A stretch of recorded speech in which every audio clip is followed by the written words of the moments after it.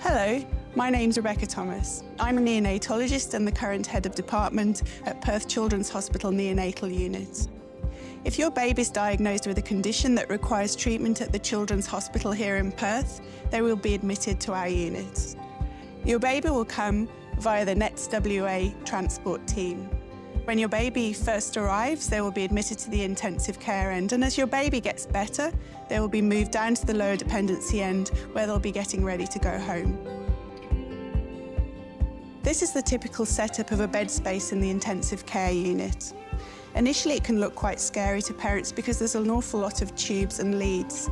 However, be reassured that these are just keeping your baby safe and they're very normal.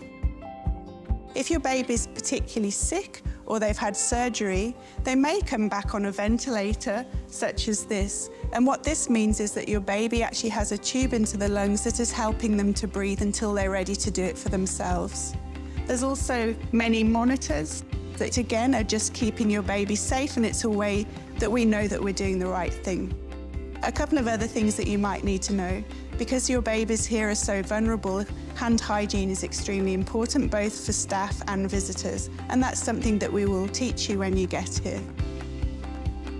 The other thing is that once your baby is born, please start to pump milk so that when your baby is well enough, we will be able to feed them your milk.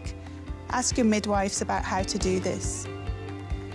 Babies' journeys in our unit can be anything from one day to weeks or even months occasionally.